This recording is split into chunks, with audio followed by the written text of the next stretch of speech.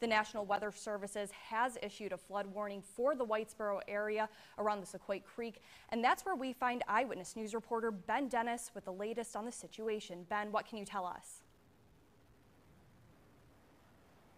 Marley, well, what we're seeing here just off of Main Street in Whitesboro, the Sequoia Creek, it's these ice jams that are building up under the Main Street Bridge, causing severe flooding. This area, as you said, no stranger to these types of conditions, but it's an unwelcome stranger, as you put it. And if you'll see behind me, a lot of the water has reached its banks, the banks here in Whitesboro, but some of it overflowing its banks as well.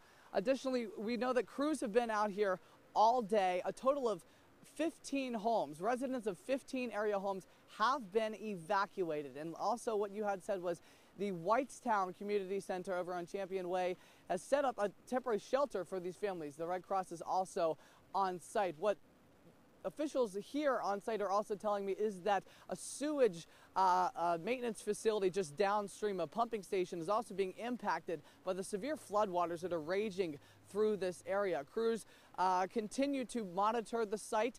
Main Street is blocked off right around the Main Street Bridge as well. And surely in the last couple of hours, the rain has turned into snow, which locals have said has started to decrease the amount of water that is running through the Sequoia Creek area. But for now, we will send it back to Marley in the studio.